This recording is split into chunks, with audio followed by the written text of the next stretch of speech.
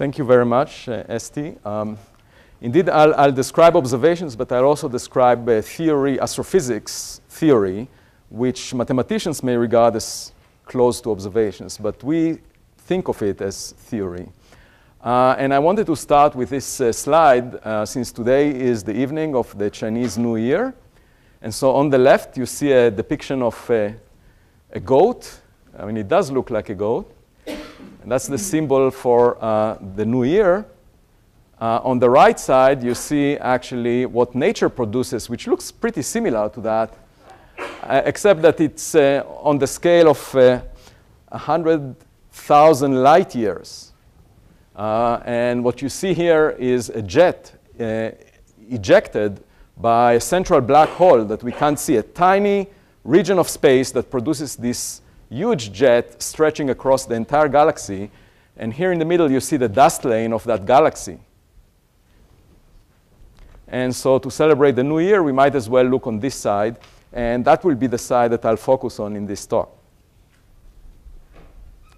So the topics that I'll discuss today are several. I'll start with imaging black hole silhouettes. The black hole itself is a dark region. It doesn't emit any light, but material around it emits light, and the black hole casts a shadow, and I'll discuss it. We have the technology, actually, to image that shadow. I'll then talk about pairs of black holes, black hole binaries. Just like with humans, when you put two black holes together, they form a binary system that is stable. If you put a third one, it's unstable, just like with humans again. And then I'll discuss the recoil of black holes as a result of either a merger of a binary or a triple system, three black holes kicking one of them at large speeds. Then I'll discuss the fate of stars near black holes. In particular, we wrote a couple of papers over the past few months with a postdoc, James Guillochon, about the possibility of accelerating stars like the sun close to the speed of light, which is quite remarkable if you think about it, near black holes, and near a pair of black holes. And the pair of black holes acts as a slingshot that ejects a star. If a star gets too close to a black hole, it can be disrupted by the tide that is raised on the star. Just like tides raised by the moon are observed in the oceans on Earth, when you get close to a black hole, the tide is so strong that a star can be ripped apart. And finally, I'll discuss the possibility that very small black holes may have been produced in the Big Bang. And in principle, they can account for the dark matter in the universe, whose nature we don't know. So the story starts 100 years ago, actually exactly 100 years ago. This is a special year during which there are lots of conferences celebrating the general theory of relativity. Einstein wrote the equations and published the first paper around November 1915. And a month later, Carl Schwarzschild found an analytic solution to the equations that Einstein did not appreciate. At that time, he was at the German front after he joined the military in Germany. And he sent a postcard to Einstein telling him that he found an analytic solution for a point mass. Einstein was thrilled to get this postcard and communicated its content to the Berlin Academy. And a year later, Carl Schwarzschild died at the German front. So the lesson from this story is that if you want to work out the full consequences of a theory for an extended period of time, you're better off being a pacifist. Because both of them were German Jews. The difference was that Einstein was a pacifist and Carl Schwarzschild was a patriot. So he volunteered to the German army. He was back then the director of the Potsdam Observatory. Nevertheless, he gave up on his academic pursuit, joined the army, and fought and found his death within a year. But he managed to find this solution. By the way, when I mentioned this joke in a colloquium I gave in Germany, there was not much laughter in the audience. And Schwarzschild solution is actually the full solution for a point mass in spherical symmetry. And it's characterized by a singularity, a physical singularity in the middle, meaning that if you were to make a black hole by collapsing a star or a cloud of gas, then the density of the matter will diverge at a given point in space. And at that point, Einstein's theory of general relativity breaks down. That's why we call it a singularity. That means that the theory is incomplete. And we know why it's incomplete, because on very small scales, you have to incorporate quantum mechanics. So we have the theory of quantum mechanics on the one hand, the theory of gravity on the other hand, and we would like to marry the two. Einstein himself tried to do that without success. These days, there are hundreds of, or maybe thousands of string theories attempting to do that. It's one of the frontiers in theoretical physics, but we don't have that theory as of yet. So at the moment, we don't really know what happens near the singularity of a black hole. It would be nice to know. One way to find out is to jump into one of these astrophysical black holes that I'm talking about. Problem is that once you get there, you won't be able to write a paper and publish it because the information cannot go out. A black hole is the ultimate prison. You can get in, you can check in, but you can never check out. And there is this horizon, the Schwarzschild horizon, at a distance of twice times Newton's constant times the mass of the black hole divided by the speed of light squared, inside of which there could be no communication to the outside world. What you see here as these lines are trajectories of photons, particles of light that have zero mass. If they are directed towards the black hole, they get absorbed. If they are directed from this point outwards, they may escape.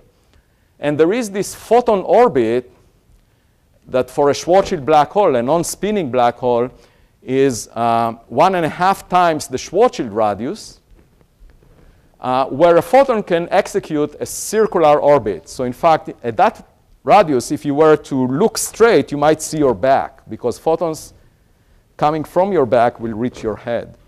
So a photon is gravitationally bound to a circular orbit at this radius. And you can see that, in principle, what an observer at infinity sees, if the observer is sitting on this side of the black hole, the observer will see a shadow cast by the black hole. So the question is, what happens to an observer close to the black hole? And that question was addressed in the movie Interstellar.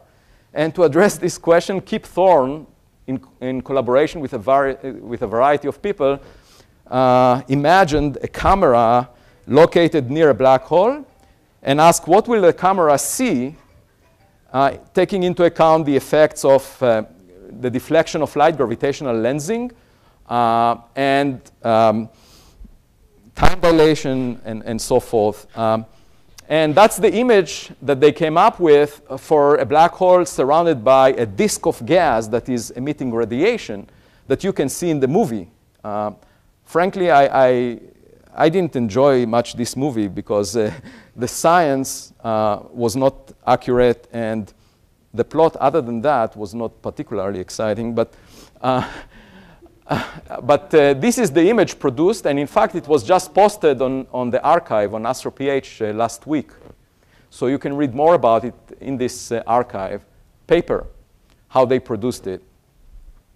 In the past, scientists did not really worry about a camera next to a black hole because nobody wants to be close to a black hole.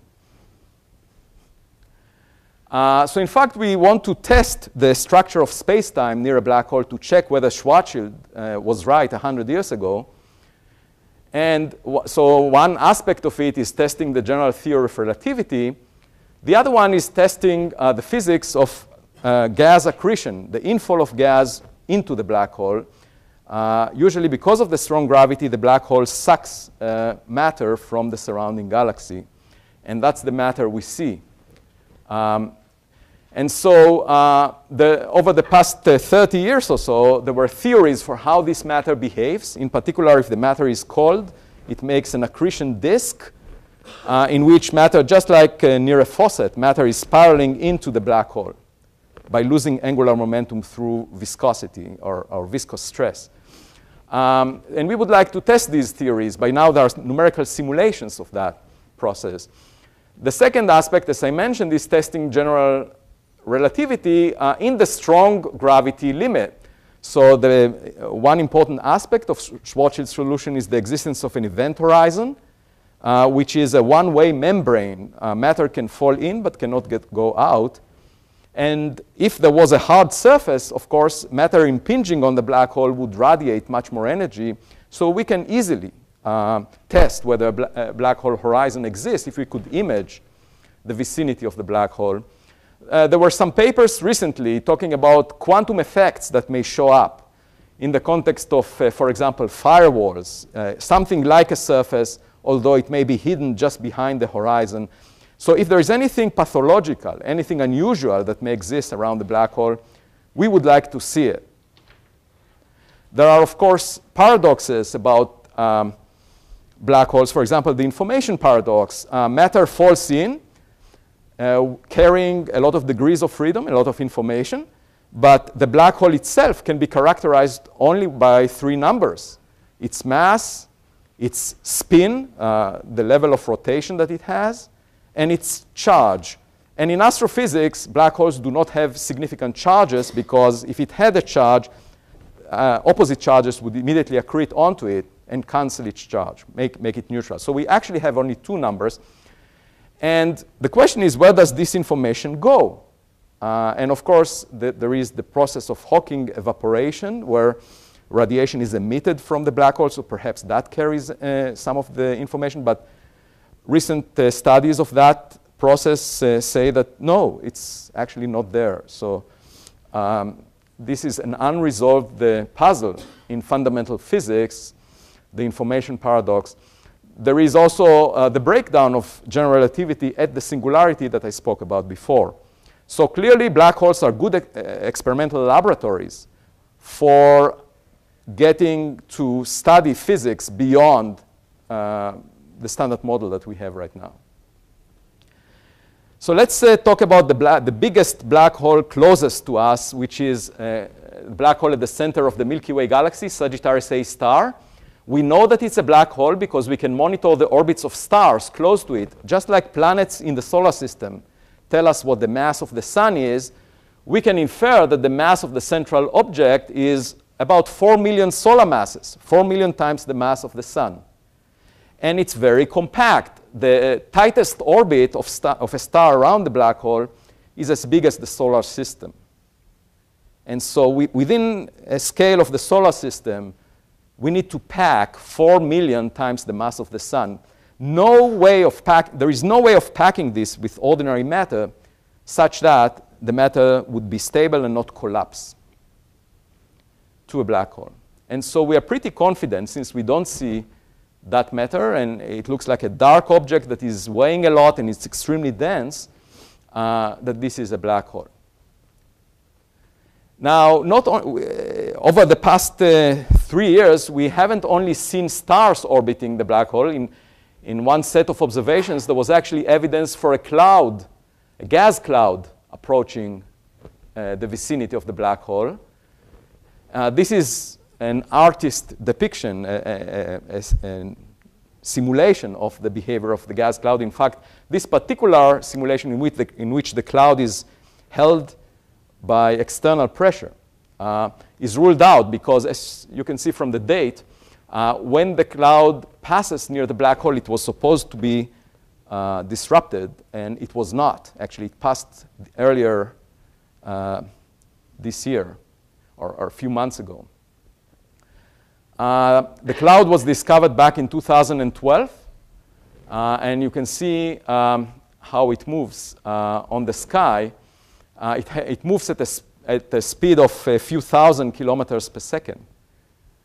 And it has roughly the mass of 3 Earths and the size of the solar system, roughly. And you can see the trajectory of this cloud here in bracket gamma radiation. This is a particular line of hydrogen that allows us to trace the cloud relative to the background. There are various ways of making such a cloud. One is to have a star in the middle that we proposed with Ruth Murray Clay here at the Center for Astrophysics. Another one, which appears more plausible at the moment, is a model that we proposed with the postdoc James Gwillichon, where this cloud is one out of several P's on a bead. These are you can imagine a stream of gas that fragments into clumps, and one of these clumps is passing near the black hole. Right now, there are more clumps along the way. And this stream of gas was produced by ripping out the outer envelope of a star. So there is a star which is not in the middle of the gas cloud. It's somewhere else, but it basically shed off a fraction of its envelope. And that's the stream of gas that is now clumping, and we see one of these gas clouds. And when I was asked by the New York Times about what the origin of this cloud might be, I was able to say something that made it to the quotation of the day back a year ago. I said that the experience is as exciting for astronomers as it is for parents taking the first photos of their infant eating. And the experience here is watching the black hole being spoon-fed by a star passing near it. So astronomers do like to watch this process going of spoon-feeding the black hole. In real time, during our lifetime, we can see this cloud moving around the black hole and possibly feeding it. Now, the special thing about Sagittarius A star, this black hole at the center of the Milky Way, is that it's the largest on the sky. If we wanted to image the silhouette, you would like to look at the black hole that is the biggest on the sky. And this is Sagittarius A star. And one can imagine sending a technician, for example, this Verizon technician from a commercial a few years ago, that goes around and asks, can you hear me now? You can send that person to the vicinity of Sagittarius A star. And you can imagine what would happen as this person gets closer and closer. First, he encounters the innermost stable circular orbit. And that means that once he gets inside of it, he cannot move on a stable circular orbit around the black hole. That's at 3 times the Schwarzschild radius. Then he gets to the photon orbit, which is 1.5 times the Schwarzschild radius. Eventually, he gets to the Schwarzschild radius. Now, nothing would happen to his body at that point, because the black hole is 4 million solar masses. The tidal force across a couple of meters, roughly the height of that person, the difference in force between his legs and his head, is not large. The overall acceleration is almost 1 million times the acceleration on the surface of the Earth. But it acts almost uniformly on the body of this person. So a person in free fall actually doesn't feel anything due to gravity. This was Einstein's insight, that if you are in a free-falling elevator, you won't be able to tell that you are in a gravitational field. And so the only way to tell is if there is a difference in forces between your head and your toes. And that actually happens eventually. Within 10 minutes, this person, once it crosses the photon orbit, within 10 minutes it will reach the singularity and then be ripped apart. And of course, we would see from outside this person getting redder and redder, with his voice getting sort of dilated. We will never see him crossing the horizon, but in his frame of reference, he would actually fall all the way to the singularity within 10 minutes. Black holes were called originally frozen stars, because people thought of it, if you make a black hole from a star that is collapsing, at infinity, you see the matter only reaching the horizon. So it's sort of like a frozen image. And by the way, the same frozen image occurs in cosmology. Now it seems like the universe has a horizon, the de Sitter horizon. And when we look at galaxies as they exit from the de Sitter horizon in the future, their image will be frozen, just like in the context of a black hole. In fact, there are lots of similarities there. So one way to probe the space-time that is very effective is to put a clock around the black hole that is moving in orbit. And you might think, oh, how do I put a clock in orbit? I mean, if you don't want to risk a technician going there, you might do it remotely. We do have precise clocks in astronomy. In fact, almost as precise as the best atomic clocks. And these are called pulsars. These are neutron stars that emit a beam of radiation, and the emission direction is precessing around the spin axis of the neutron star. And you see it like a lighthouse. You see a beacon of light passing the telescope every so often, periodically. And by timing the arrival time of these pulses, you can measure time. And if there is a pulsar near Sagittarius A star, that would be fantastic. We could actually map space-time. So that we proposed back in 2004. And over the past decade, no pulsar was found in the vicinity of Sagittarius star, only except for last year, actually 2 years ago, 2013, there was a pulsar discovered serendipitously by chance. Unfortunately, this particular pulsar, which is very highly magnetized, it's called the magnetar, is located a fraction of a light year away. So it's not really very close to the black hole. And the search is on for finding pulsars close in. So imagine a hotspot, not a pulsar, a hotspot in the accretion disk moving around. You see it in the upper right panel. And that's the way the observer would see it. And here we are tilting the orbital plane as a function of time. And you see that the image of this hotspot looks quite different depending on the inclination angle. There is one side that appears brighter than the other side, and this is simply due to the Doppler effect. The beaming, as material is moving in the direction of the observer, it shines more brightly due to special relativity. There is also the effect of gravitational lensing. Photon trajectories are deflected by gravity. So you can get more than one image.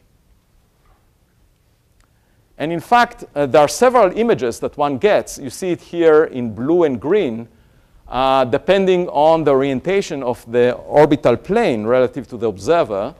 There is the primary image from the hotspot. And then there is a secondary image where the photons are moving around the black hole and are seen from a different direction. And finally, there is a third image, which is much fainter, where the photons execute a full circle around the black hole and come back on the other side. And altogether, one gets an image that looks like a crescent of the moon, for example. And you can see this crescent here.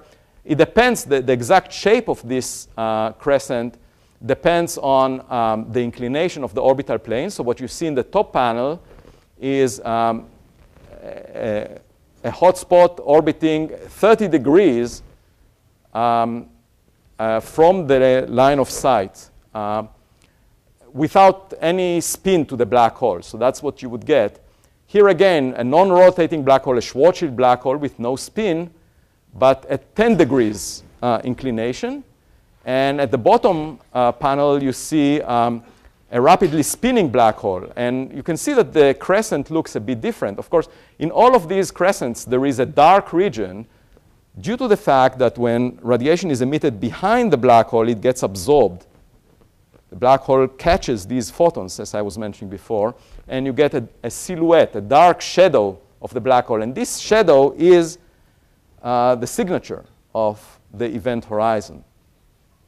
The scale of this shadow is of the order of 50 micro arc seconds. So if you are an amateur astronomer and you use a small telescope in your backyard, you can perhaps, under the best visibility conditions, reach a resolution, angular resolution of a few arc seconds. Here we are talking about a resolution which is a factor of 100,000 better. And obviously, even the biggest telescopes in the visible light, in optical band, cannot resolve such scales right now. However, there is a way of detecting it, as I'll mention in a few minutes. The spin of the black hole matters because the scale of the horizon depends on the spin. So here I plot the size of the horizon in Schwarzschild radius units as a function of this normalized or dimensionless spin parameter. So a maximally spinning black hole has a spin parameter of 1. A counter-rotating black hole spinning to the opposite direction has spin parameter of -1. This is a black hole spinning at the speed of light opposite to the direction of motion of a test particle. And you can see that the size of the horizon becomes roughly half the Schwarzschild radius, in fact, exactly half the Schwarzschild radius for maximally spinning black holes. Then there is the innermost stable circular orbit, which is abbreviated as ISCO. And that's the smallest radius for a circular orbit that is stable around the black hole. And for a counter-rotating orbit, this is 5 times the Schwarzschild radius. For a co-rotating test particle, it is the Schwarzschild. It is the Schwarzschild radius for a maximally rotating black hole, and it is roughly 3 Schwarzschild radii for a low spin.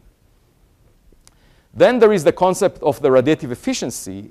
In principle, if matter can orbit on a circular orbit, it can release its binding energy in radiation. And the tighter the orbit is, the more radiation can come out. So the efficiency of converting rest mass into radiation depends on the radius of the ISCO, the innermost stable circular orbit. And for a spin parameter of unity, it can reach 42%. So in fact, you can think of black holes as very efficient engines that can convert up to 42% of the rest mass of material into radiation. That's the most efficient engines, except for engines based on annihilation of matter. For a non-spinning black hole, the efficiency is 5.7%.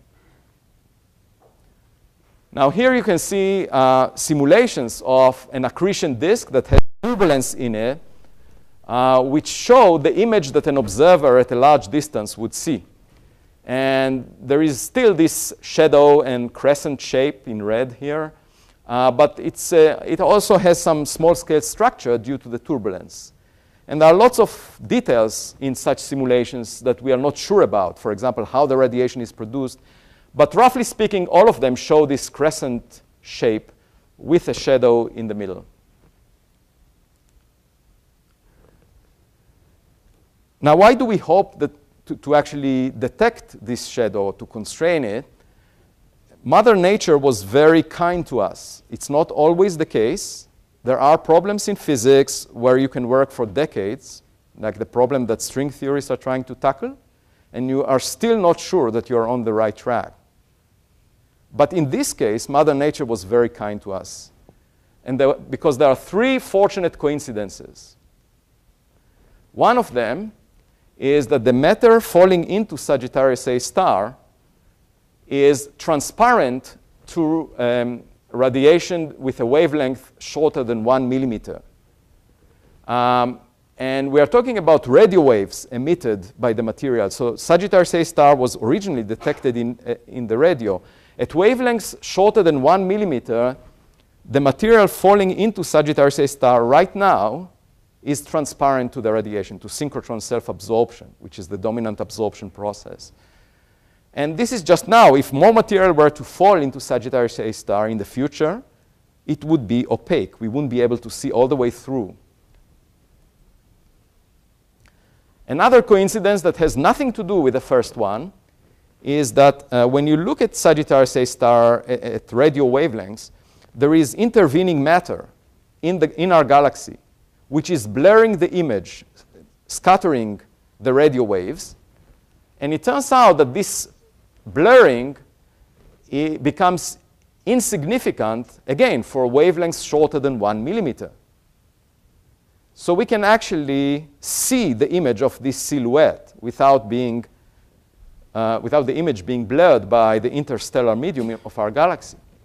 And finally, a third coincidence is that the scale of the horizon of Sagittarius A star and also the horizon of the black hole in a giant galaxy called the M87 that is much farther away from us can be resolved as long as you build a telescope with an aperture that has the diameter of the Earth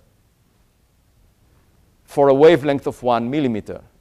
So in other words, the resolution of a telescope is the wavelength of the radiation divided by the size of the aperture. That you can read in any textbook on optics. So if you take the wavelength of 1 millimeter and ask how big should my telescope be in order for me to resolve the shadow of Sagittarius A star, you find that it has to be just the size of the Earth.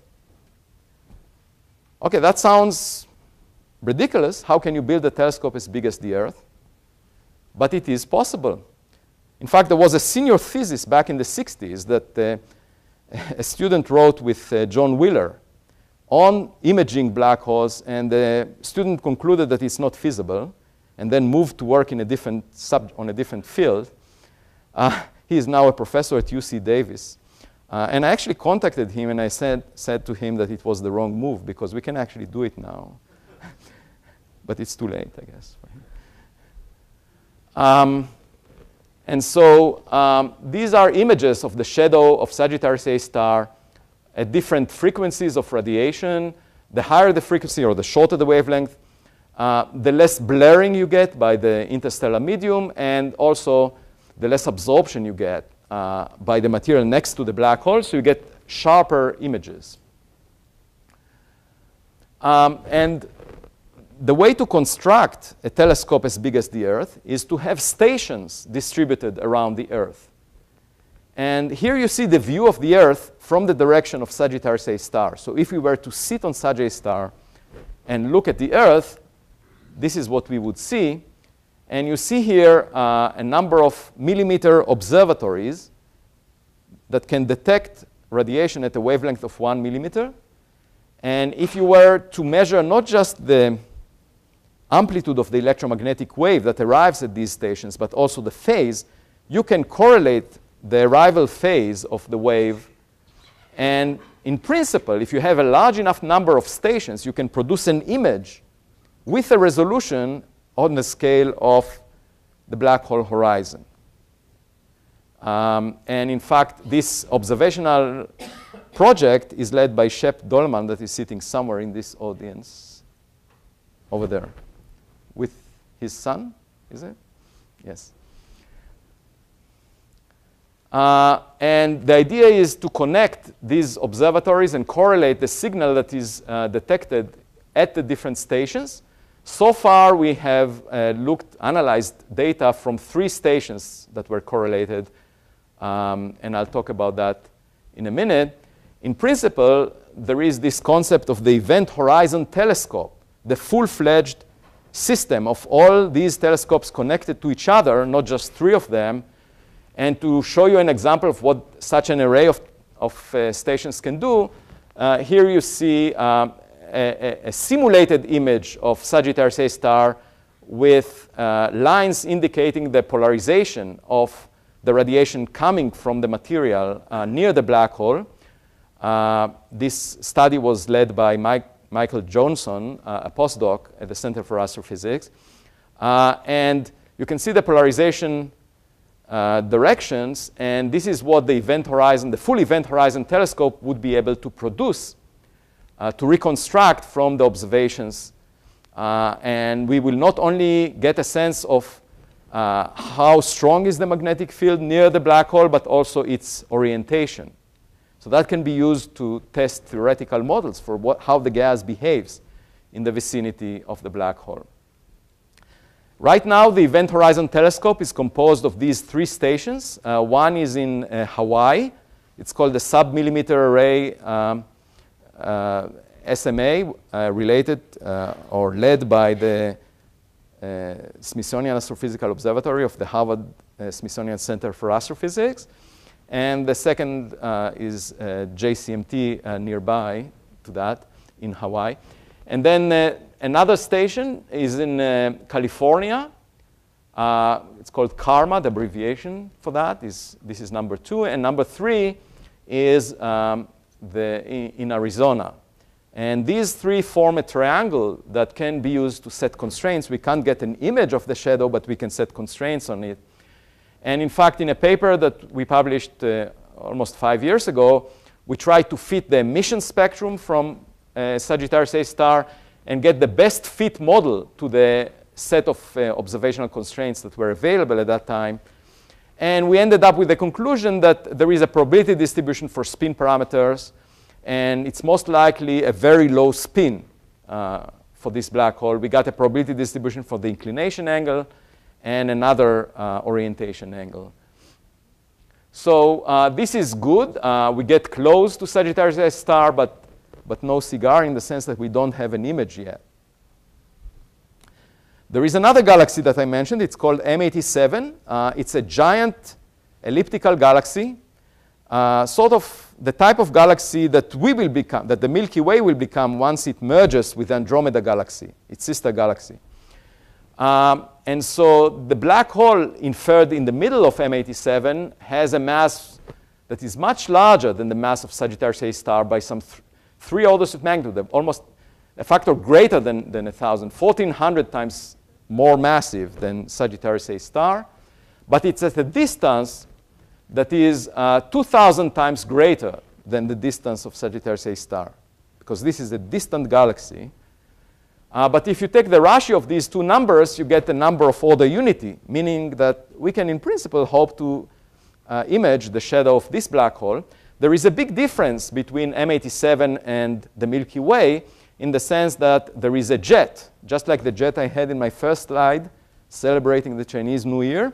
This is the jet that you have in M87. And it's a very tightly collimated jet going all the way out. And usually theoretical models that produce a jet require the black hole to have a high spin.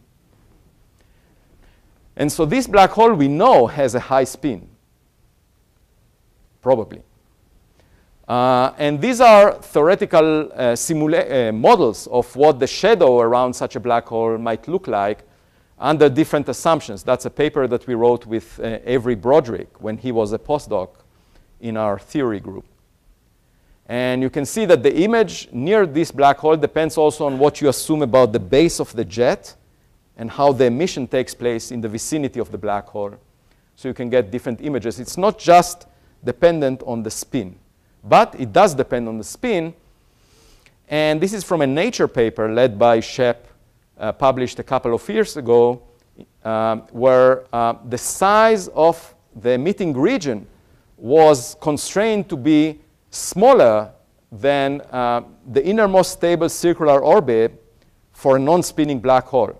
So the conclusion from this paper was the black hole must have a spin, because we can see emission from a scale. The base of the jet is coming from a scale that is smaller than the ISCO for a non-spinning black hole. In fact, if you do a detailed analysis trying to fit the image, you get that the spin has to be pretty close to unity. The spin parameter has to be bigger than 0.9 or 0.96, depending on assumptions about the mass of the black hole. Now, obviously, if there is a black hole at the centers of galaxies, and almost every galaxy has a black hole at its center, when 2 such galaxies merge, you make a black hole pair. The Milky Way itself will merge within a few billion years with the Andromeda galaxy. We see this galaxy coming at us. The night sky will change. It will be a spectacular event to watch, actually, as the Andromeda galaxy is colliding with the Milky Way. But we see these events on the sky quite frequently. And here is an example where you see 2 cores of galaxies coming together. And there are many more such examples where you see 2 cores of galaxies coming together at different separations. So here the separation is close to 30,000 light years at the top left. And at the bottom right, the separation is less than 6,000 light years. And beyond that, below that separation, it's very difficult to separate with the resolution of these telescopes, separate the two cores. But we believe that such cores of galaxies spiral towards each other because of friction, gravitational friction, dynamical friction on the background matter, background stars and gas. And eventually, the black holes themselves get very close to each other after the stars surrounding them get stripped. And then eventually, they come together due to the emission of gravitational radiation.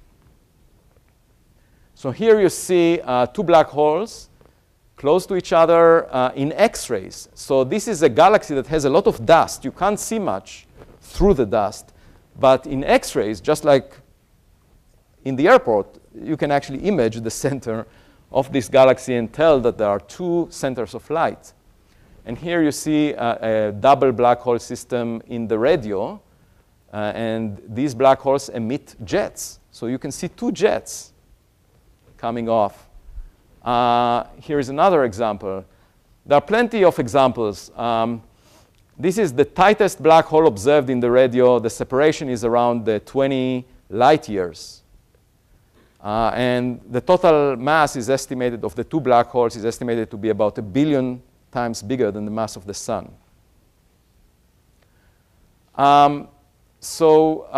One way to tell that a binary exists is to look for periodic variation of the light.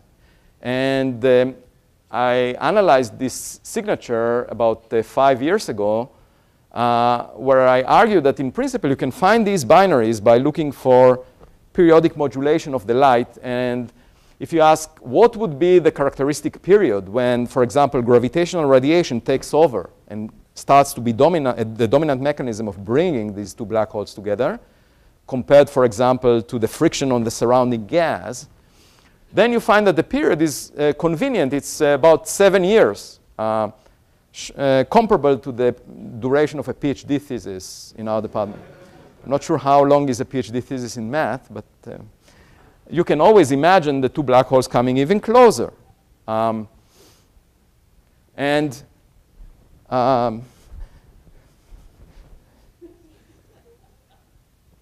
Earlier, actually just a few weeks ago, there was a paper published in Nature arguing that perhaps there is evidence for such a system where the period is of order 5 years. The evidence is not very strong because they have observed this system only for about 8 years. But it's indicative, and more data is needed to figure out if indeed this is a system that gets to the point where gravitational radiation takes over and this binary black hole system will merge in less than the age of the universe due to the emission of gravitational waves. Now, you don't have to stop at two black holes. As I mentioned, even among humans, there are triple systems. That can happen, for example, if two black holes are in the process of coming together and then another galaxy comes in and joins the party. And then you can get 3 black hole systems. And we calculated in some papers with Girish Kulkarni and Lauren Hoffman the likelihood of getting such triple systems. And we figured that, in fact, these are unstable, and one of the black holes gets ejected with speeds that can exceed a few thousand kilometers per second. So in principle, such a speed would imply that the black hole crosses the diameter of the Earth in a few seconds. Okay, so these are very high speeds, and such black holes would escape from their host galaxy. So you can find these ejected black holes in the intergalactic medium. These all have approximately the same mass? No. In fact, the most common cases are ones in which you have the third body being less massive, because, or 2 of them being less massive, because there are many more of those than massive black holes. Here we see a pair of black holes coming together by the emission of gravitational radiation. And this problem was very challenging to solve numerically with computer codes until about 5 years ago, where a breakthrough was made. And right now it's there are codes that solve Einstein's equations in vacuum, except for 2 point masses orbiting each other, in full, and calculate the emission of gravitational waves. And that's what you saw here. Now, it turns out that when the two black holes come together, eventually they get to the ISCO, the innermost stable circular orbit, and then the small black hole plunges into the big black hole. So the gravitational waves are emitted in a preferred direction. And by conservation of momentum, there is a rocket effect. The remnant black hole that results from the merger of the two black holes gets kicked in the opposite direction. And what you saw on the right-hand side is that the kicked black hole, the recoiled black hole, could in principle escape from the host galaxy. And so these numerical simulations were able to calculate what is the recoil speed. And we incorporated that into galaxy merger simulations with my former student, Laura Blecka, and found that you could find recoiled black holes moving out of galaxies just due to the gravitational wave emission, the rocket effect from that. And then a question arose as to whether such systems are found on the sky. And the best candidate for such a system is shown here. These are two centers of light that represent two black holes, and they have a relative speed of about 1,000 kilometers per second and an offset of around 7,000 light years. Just a month ago, we posted on the archive an interesting suggestion for detecting gravitational waves. So these gravitational waves that are emitted by black hole pairs have very low frequencies. They have a characteristic, I mean, the two black holes, even at the ISCO, have an orbital time of order 1,000 seconds if they have the mass of Sagittarius A star. So we're talking about a wave period of order 1,000 seconds, or a wave frequency of 1 millihertz. And NASA, together with ESA, the European Space Agency, are promoting a concept to detect these waves in space. You can't do it on the ground because there is seismic noise, but you can, in principle, put laser beams separated apart that will measure the slight change in distances between the lasers as the gravitational wave is passing by. And that's the concept for a mission that is planned for launch 20 years from now. Just measuring the change in distances using interferometry. This is called the ELISA mission. Now, we thought of something different. Just over the past year, the precision of atomic clocks improved dramatically by orders of magnitude. And so our suggestion was to use atomic clocks to detect gravitational waves. And the idea is as follows. There was a historic experiment that tested Einstein's theory of gravity done at Jefferson Lab, the building next to this one, where the physics department is. It was done by Pound and Rebka. So here you see one of them at the basement of Jefferson Lab, talking on the phone with his colleague at the top of Jefferson Lab, and measuring the frequency of gamma ray photons emitted by nuclei at the top of the building to be different due to the gravitational redshift, due to the fact that the gravitational field of the Earth changes the frequency of the photons. And using the Mossbauer effect, they were able to reach a very high precision that allowed them to see this tiny shift due to the Earth's gravity. So here is the Earth causing the gravitational shift. Now imagine moving the Earth under the experiment back and forth, tying it with a rope and pulling the Earth and then pushing it. Well, one way to do that is to put another Earth in a binary orbit. Then obviously what Pound and Rebka would find is a time-dependent time dilation effect, or time-dependent gravitational redshift effect that is changing periodically. This is a gravitational wave. So if you have a precise enough clock then you should be able to detect gravitational waves.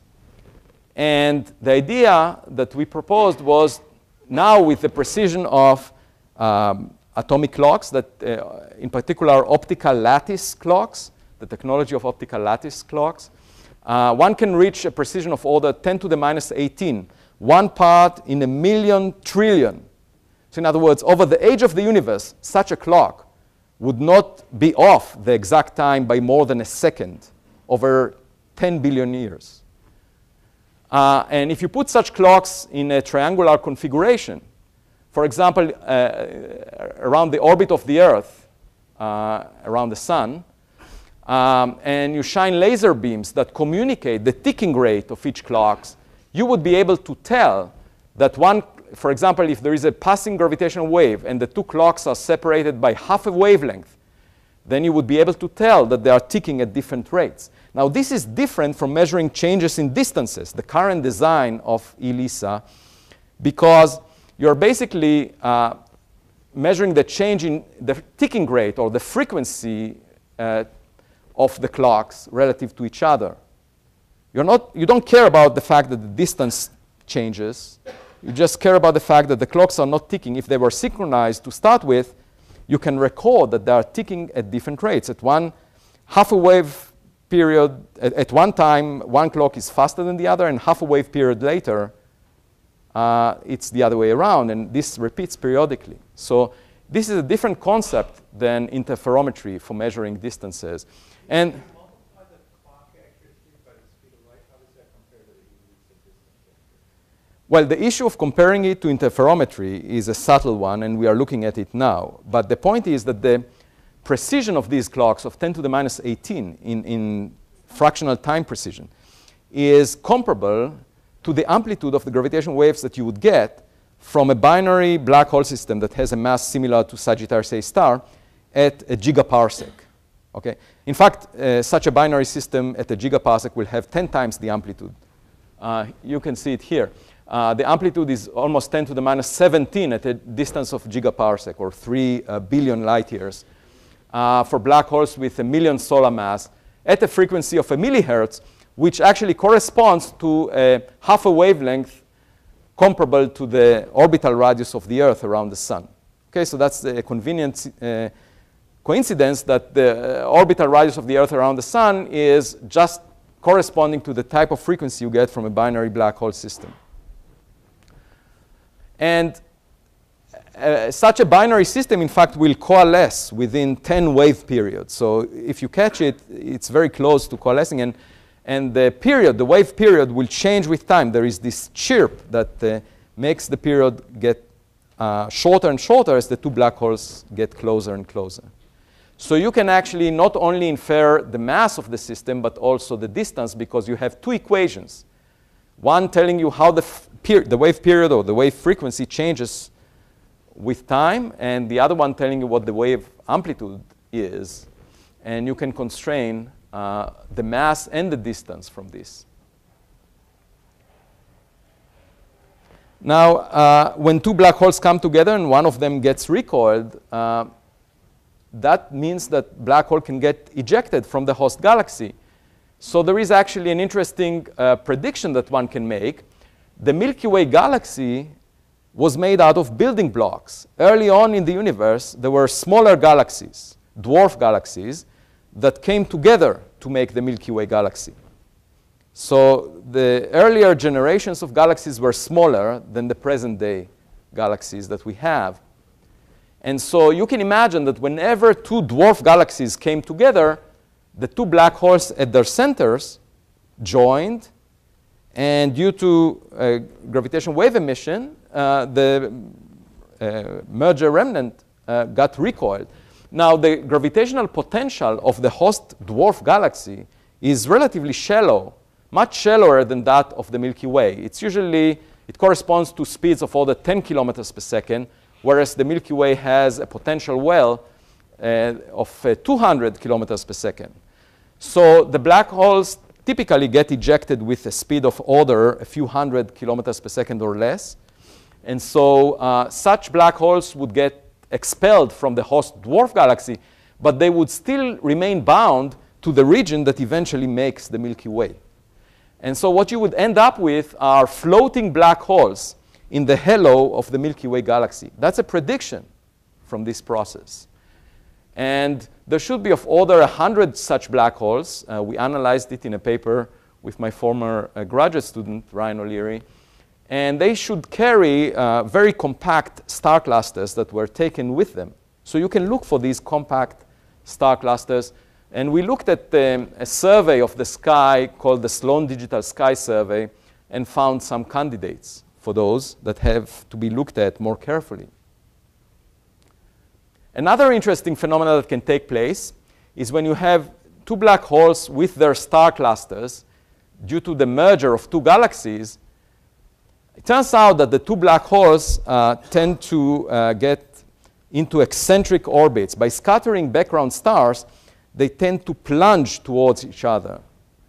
And when the secondary black hole, for example, gets very close to the primary black hole, the stars around that are tightly bound to the secondary black hole can get expelled.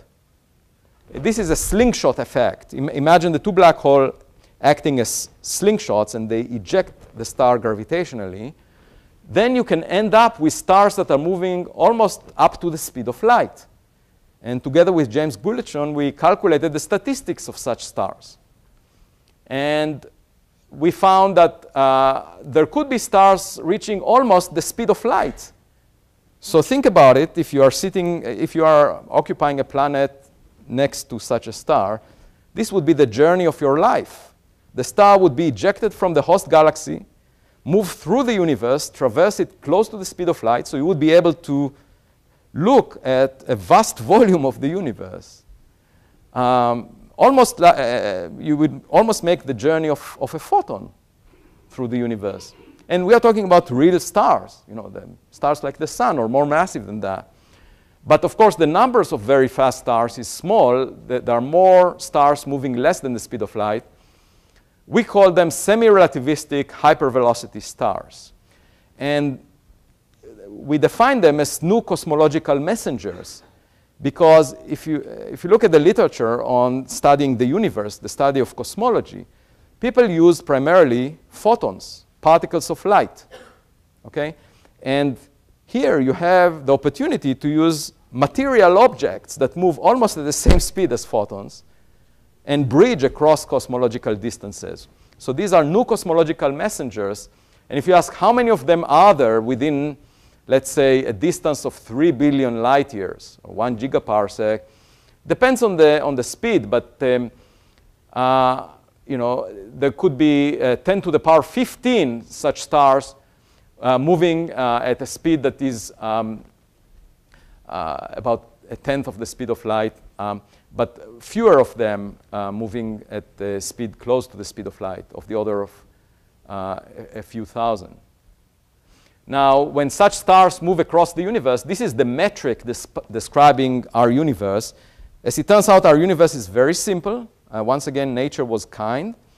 We think we might know why, but not sure yet. Basically, geometry is flat. Okay, so the sum of angles in a triangle that you draw through the universe, and as you know, Riemann originally wanted to figure out if space is flat or not by drawing triangles. We now know that on the scale of the universe is flat. Okay, so you can describe it with and it's also expanding. So this is the metric of a flat spatial component of the metric, expanding with a scale factor that is changing with time. So the spatial scales are being stretched with time. And then there is the time component that is ticking at the same rate everywhere in the universe. And if you have material objects instead of photons that are emitted from a galaxy, then their velocity would be degraded or would be reduced as time goes on due to the expansion of the universe. The way to think of it is that in quantum mechanics, every particle has a de Broglie wavelength. And the de Broglie wavelength of a particle is just like the wavelength of light. It gets stretched by the expansion of the universe. And so for a massive particle, it could be a star or anything, The de Broglie wavelength scales like 1 over the momentum or 1 over the velocity, and it's being stretched like the scale factor, so therefore the velocity is reduced inversely with a scale factor. And that's in difference from photons, where the velocity, the speed of light is constant. So you get a different relation between distance and travel time than you get for photons. And you get a change also in the brightness of the star due to relativistic beaming. And a star could get deflected by an intervening galaxy due to the gravitational effect of that galaxy. The effect is similar to gravitational lensing. And so we calculated those effects, and you can find them in our paper. If the star gets too close to the black hole, then it can get ripped apart by the tide, as I mentioned. And such events occur once per 100,000 years for galaxies that have a single black hole.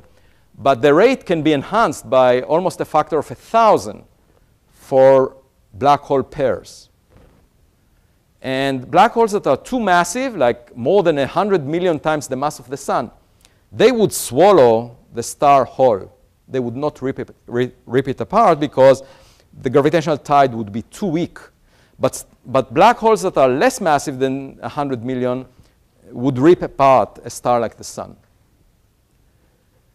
And the feeding rate of the black hole would be huge, and it could lead to outflows. So here you see a simulation that was made by my collaborator, Kimi Hayasaki, with my former student, Nick Stone, where you see a star being shredded into a spaghetti-like stream of gas. This is called spaghettization of the star. And you can see this stream going around the black hole. In this case, the black hole has a spin, and it's counter-rotating. It's with a spin of minus 0.9 when the chance of the stream intersecting itself is actually larger than if the stream was prograde, moving in the same direction as the spin of the black hole. And so you see the stream intersecting the stream of gas. This is the XY projection. This is the YZ projection of the same process. And eventually, the material intersects itself and makes an accretion disk around the black hole. Now, this is the case where the gas is cooling very efficiently, so the stream becomes very thin in the simulation. This simulation was completed. I mean, the paper was posted just last month. And it represents state-of-the-art calculations of this process.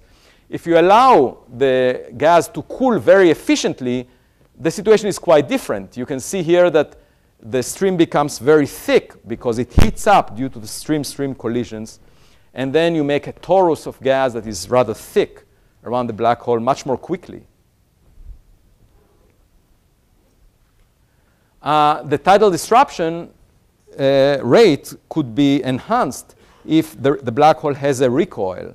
For example, when two black holes come together, there would be gravitational wave emission. And after that, the black hole will be kicked. And then it will see fresh material that it can eat along the line of sight. So it can actually capture stars along the path of the recoil and produce many more tidal disruption events. We found with Nick Stone, we found that roughly every 100 years, in such a case, you can get a disruption of a star. So there is a chance that a PhD student would see two such events coming from the same galaxy. And in fact, a couple of years ago, there was actually more than that, 3.5 years ago, there was one tidal disruption event of a star observed at a cosmological distance that likely produced a jet pointed at the observer. And we can see such a jet, because it's so bright, all the way to the edge of the universe. And an interesting question about the jet is whether the jet will be aligned with the spin of the black hole, or whether it will be aligned with the orbital plane, perpendicular to the orbital plane of the debris from the disruption of the star. Because the debris from the disruption of the star has no knowledge of the spin axis of the black hole. So in principle, it can be aligned at an arbitrary angle. And then the question is, where will the jet go? Will it be aligned with the angular momentum vector of the orbit of the original star, or with the spin of the black hole? Turns out that since this system with a jet was seen steadily for 2 weeks without changing in brightness, we can rule out the possibility that there is precession of a jet around the black hole spin axis. And the most likely situation is that, in fact, the jet was aligned with the black hole spin. So that's the conclusion we drew from that. Now let me get to my final topic, which is primordial black holes produced in the Big Bang. And in principle, if you imagine the universe at early times, it was seeded with density perturbations, inhomogeneities. And if you have a density enhancement of order unity across the scale of the horizon of the universe itself, the horizon of the universe will collapse to make a black hole. But since the horizon is very small at early cosmic times, you would make a tiny, microscopic black hole with a microscopic mass. So this could be, for example, the dark matter. You could have some rare perturbations that made up the dark matter, because we won't be able to tell. Now, Hawking evaporation would eliminate all the black holes with masses less than an asteroid mass. But black holes with masses more than 10 to the 15 grams, more than the size of an asteroid, the mass of an asteroid, have an evaporation time that is longer than the age of the universe. So they should still be around if they existed. And interestingly enough, such a black hole that has an asteroid mass has the size, the Schwarzschild radius of the size of a proton, 10 to the minus 13 centimeters. So if such a black hole passes through a proton, it will disintegrate the proton into quarks just due to gravity. That's quite remarkable. So just like I was talking before about destroying stars, here we are talking about destroying a proton with a black hole, passing through it due to the gravitational tide. And a surgical passage of such low-mass primordial black holes through the Earth is difficult to detect because the only thing it does is excite seismic waves. So the question is the dark matter made of such black holes? Could it be primordial black holes? And we wrote a couple of papers with a postdoc that worked with me, Paolo Pani, where we ruled out the possibility that the dark matter is made of such black holes. And the first part of the argument had to do with black holes with a mass between the mass of the moon and the mass of the sun. Okay? And it turns out that if you take a black hole and surround it with a mirror, and this was argued back in the 70s, you take a black hole, put a mirror around it, a reflecting mirror, and let radiation bounce back and forth. If the black hole has spin, it turns out that the spin energy of the black hole can be converted into low-frequency electromagnetic radiation with a wavelength comparable, or with a frequency comparable or lower than the spin frequency of the black hole. And you get a black hole bomb, because the black hole radiates these waves. They bounce off the mirror, come back. Just like in a laser, they bounce back and forth between the mirror and the black hole, and they get amplified every time. And so you build up an energy density inside this cavity, spherical cavity, such that eventually you'll get an explosion. All you need to do is surround a black hole with mirrors. So is that at all just an academic exercise? Well, for decades people thought, but then it occurred to me that, in fact, in the early universe, if you look at these primordial black holes, they were surrounded by a mirror. It's called plasma, or ionized gas. And it turns out that when you write the dispersion relation for a photon in an ionized gas, in a plasma, you can think of it as a massive particle. The frequency squared is equal to the plasma frequency squared plus the wave number squared times the speed of light squared. That's similar to having the energy squared of a massive particle equal to its mass squared times the speed of light to the fourth plus its momentum squared times the speed of light squared. So in fact, it's as if the photon acquires a mass. And if you think about it, how does a mirror operate? When you look at a mirror, you see your reflection. The reason you see your reflection is because the plasma frequency inside the metal, there is a silver coating to the mirror, to the back side of the glass, which is basically a metal that has free electrons in it, electrons that are free to move, and it has some characteristic plasma frequency. related to the density of these free electrons.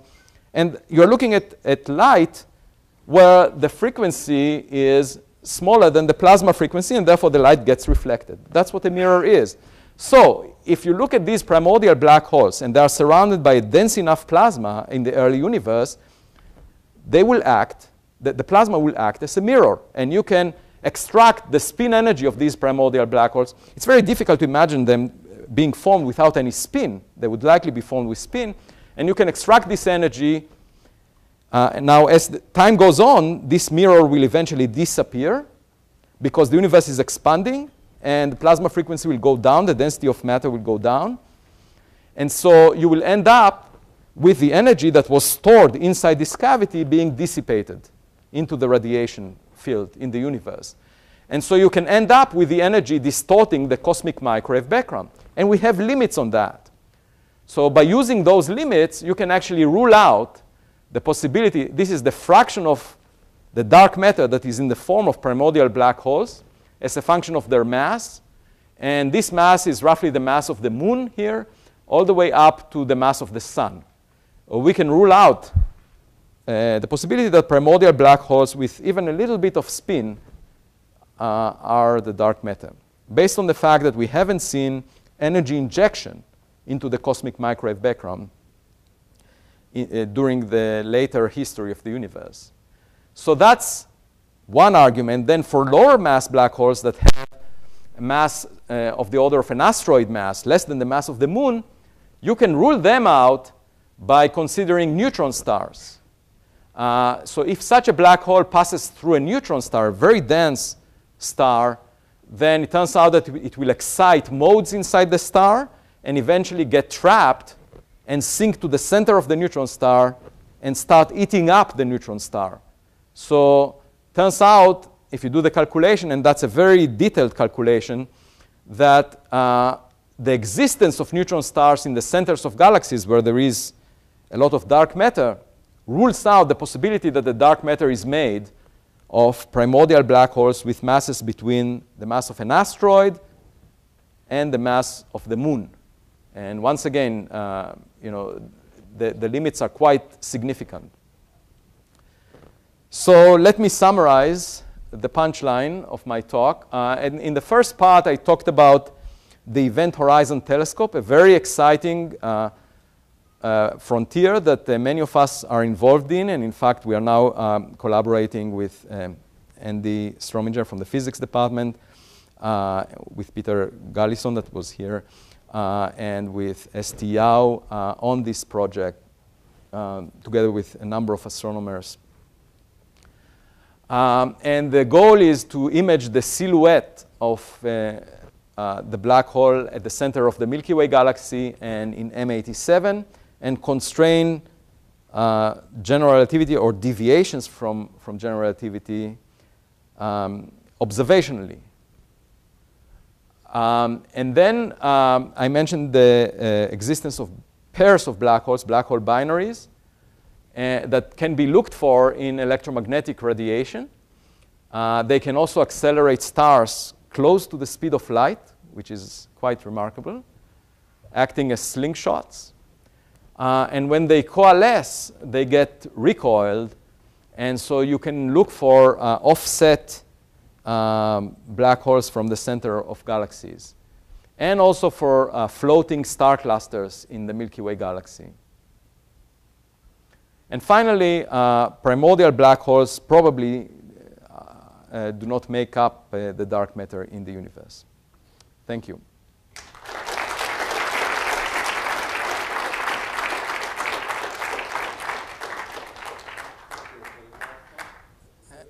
And I'll be glad to answer questions, especially from the students in Andy's class 211R, black holes from A to Z.